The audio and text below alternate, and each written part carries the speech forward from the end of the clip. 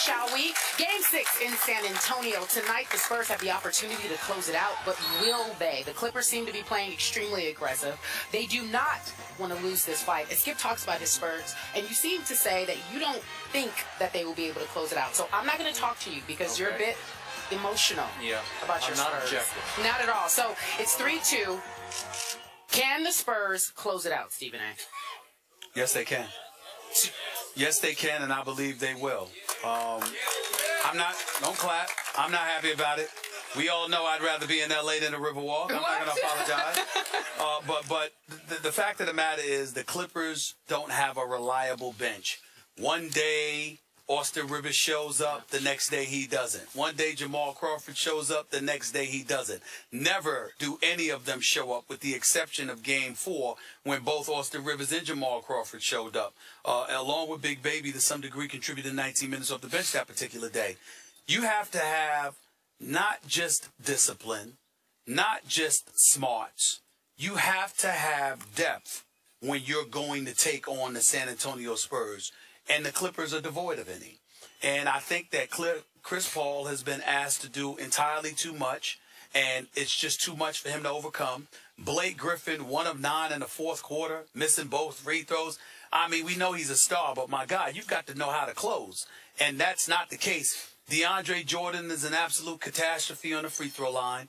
And you still tied the series up at 2-2, winning Sunday. And then you turn around less than 48 hours later with a chance to put your collective hand around their throat and to win in L.A., and you blow that opportunity because of mental mistakes, the tip in by DeAndre Jordan, the lack of efficiency on the part of Blake Griffin, the absence of a bench. Austin Rivers just had 2 points that game, or 4 points that game. Jamal Crawford, 0 of 6 from three-point range, 1 of 7 overall shooting. They're going to have to put forth a Herculean effort to stave off San Antonio ending this series, because you already beat them once on their home court. I don't know if the reigning defending world champions are going to let you do it twice. Do I believe the Clippers can do it? Sure, they can do it, because they've got a lot of offensive firepower. They're pretty difficult to stop. All of that is true.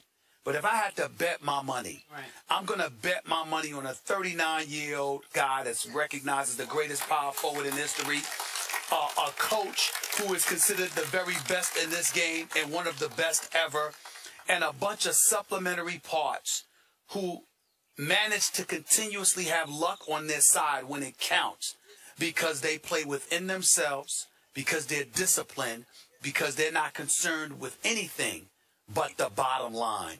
All of those ingredients matter in closeout games. The San Antonio Spurs know how to win. The Clippers are still trying to find out how to learn how to win. Too much to overcome. They should have never been able to go against each other in the first round because of the bogus seedings on the part of the NBA. But it is what it is. The Spurs closed the deal tonight. You picked it in 6, and I sure hope with all my heart and soul you are for once right about Spurs in 6. I'm usually wrong about the Spurs, though. He's right about that. I'm usually wrong about the Spurs. Go on. I'm an objective Spurs fan. I said Spurs in 7, but now I'm backed into the corner of, could they go back to Staples and win for a 3rd time in one series at Staples on the road? Are you kidding me? No way. I don't love what I have seen so far from my Spurs. And speaking of hands around throat and closing deals, what happened last Sunday in Game 4 when I thought my Spurs were ready to go like this to the Clippers? What happened? Chris Paul went for 34. Austin Rivers came off the bench and made 7 out of 8 shots. And Blake Griffin went for 20 points and 19 rebounds, and my Spurs got blown off their home floor. So how can I trust completely a team whose igniter, whose point guard, Tony Parker, is dragging around a bad Achilles tendon? He has no lift on his jump shot. He is 0 for 8 in this series from the three-point line. Danny Green, my designated shooter, who has the finals record for NBA for three-point shooting, is 8 for 28 from the three-point line in this series. That's 29%. Boris Diaw from the three-point line is 1 for 11 in this series. Thiago Splitter should not even be on the floor because he's got a bad calf. He shouldn't be playing right now, and he drags it around for 15 minutes a game, and it actually hurts more than he helps. So how can I trust this? My 39-year-old center, who is all-time, big-time great, just played 39 minutes 2 nights ago. Is he going to come back and play 40 tonight? I don't know. That's a lot to ask of a 39-year-old. All salient points, all right on the money, all factually correct 1,000%. And they're still up 3-2. Yep. But were they not lucky to win a couple of games at Staples? Well, I don't want to say lucky. Yeah. I don't want to say lucky. You They know figured why? them Because out. guess what happens? Luck is when, you know, I mean, they were in the game. They were in position to win. They should, I mean, game 1, they got blown out of the Staples Center. I mean, they got ramrodded. In game 4, they got blown off their home floor. And then they came back and won game 2. And they came back and won game 2. Now, the Spurs do seem allergic to prosperity from time to time. There's no doubt about that. But the Clippers don't seem to know what prosperity is because they can't get to that point. I got one thing on my side. As much as I love Doc Rivers, I did not love what he did after that game the other night when he right away voluntarily went after the referees. When you reach for that at this point after 5 games of the series, it's a little desperate to me. And he got $25,000 fine for it, as he should have. But it comes across as sour grape excuses that I don't think his team needs to hear at this point. Well, maybe, you know, listen, desperate time calls for desperate measures. And the fact of the matter is that you got a guy like DeAndre Jordan that looked like he should have grabbed some Prozac or something because he looked so depressed after the game. You know, it's just the truth. That's how pitiful he looked. DeAndre Jordan is a guy that I'm very fond of. I think he's a big-time talent. I think he's a Skywalker. I really like him. But there is simply no excuse for the ineptitude at the free throw line that he has exhibited. He is an Achilles heel for this team. Spencer Hawes, remember, preseason pick, I picked the Clippers to go to the finals because the acquisition of Spencer Hawes was supposed to be a big man that they could put in the fourth quarter when DeAndre Jordan wasn't there, who had a perimeter shot, who could pull big boys away from the basket, thereby giving Chris Paul room to operate. Spencer Hawes has been an unmitigated disaster, and he wants to blame it on the fact that he's coming off the bench instead of starting. You're a professional. Figure it out. You're getting paid. You ain't playing for free. I will bet you he will play some tonight. Well, he needs to play some, but the point is that he acts like the only way he can be effective is if he started. When Blake Griffin was out those 15 games, he raved about how well he played thereafter because he was in the starter lineup. Well, damn it, you knew with DeAndre Jordan and Blake Griffin, you weren't going to be a starter when you signed as a free agent to go to the Clippers. So it's ridiculous for him to make that excuse now. Last quick point. The other night in the fourth quarter, the Spurs resorted to Tim Duncan covering Blake Griffin. And you know what? It worked.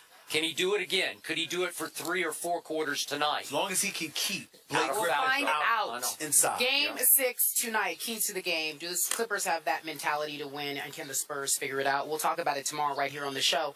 We actually have a guest of honor at our pick board. Dan Rafo, our ESPN boxing analyst, is here. Dan, who wins? Make your pick. Dan says Floyd Mayweather will win the fight. He's so brilliant. Stephen A says you're brilliant. Join the desk with your brilliance. We'll be right back in just a few moments. First take on the road in Vegas. What happened last Sunday in Game 4 when I thought my Spurs were ready to go like this to the Clippers? What happened? Chris Paul went for 34. Austin Rivers came off the bench and made 7 out of 8 shots. And Blake Griffin went for 20 points and 19 rebounds, and my Spurs got blown off their home floor. So how can I trust completely a team whose igniter, whose point guard, Tony Parker, is dragging around a bad Achilles tendon? He has no lift on his jump shot. He is 0 for 8 in this series from the three-point line. Danny Green, my designated shooter, who has the finals record for NBA for three-point shooting, is 8 for 28 from the three-point line in this series. That's 29%. Boris Diaw from the three-point line is 1 for 11 in this series.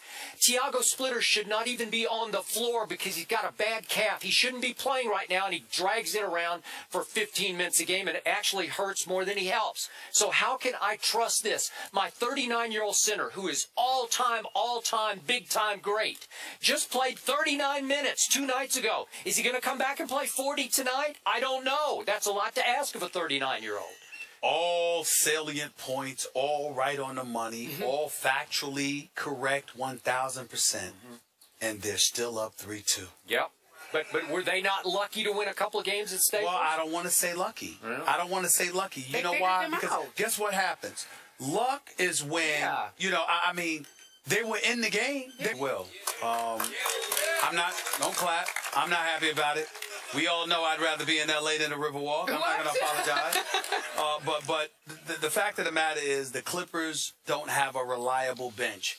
One day Austin Rivers shows up, the next day he doesn't. One day Jamal Crawford shows up, the next day he doesn't. Never do any of them show up, with the exception of Game 4, when both Austin Rivers and Jamal Crawford showed up, along with Big Baby, to some degree contributed 19 minutes off the bench that particular day. You have to have not just discipline, not just smarts. You have to have depth when you're going to take on the San Antonio Spurs. And the Clippers are devoid of any.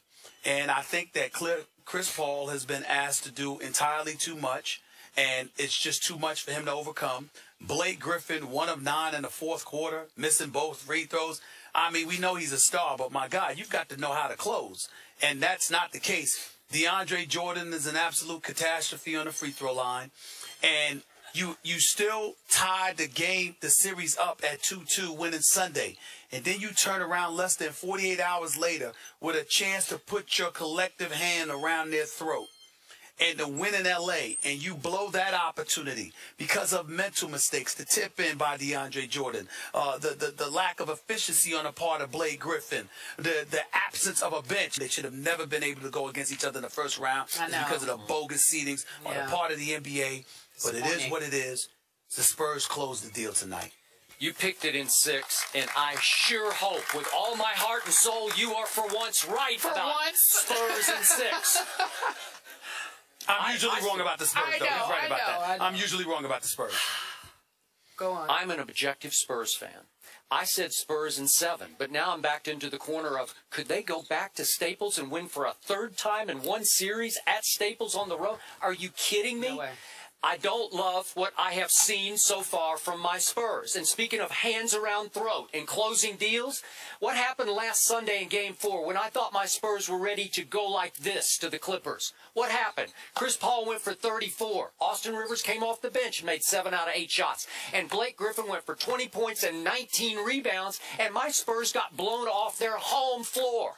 So how can I trust completely a team whose igniter, whose point guard, Tony Parker, is dragging around a bad Achilles tendon? He has no lift on his jump shot. He is 0 for 8 in this series from the three-point line. Danny Green, my designated shooter, who has the finals record for NBA for three-point shooting, is 8 for 28 from the three-point line in this series. That's 29%. Boris Diaw from the three-point line is 1 for 11 in this series. Tiago Splitter should not even be on the floor because he's got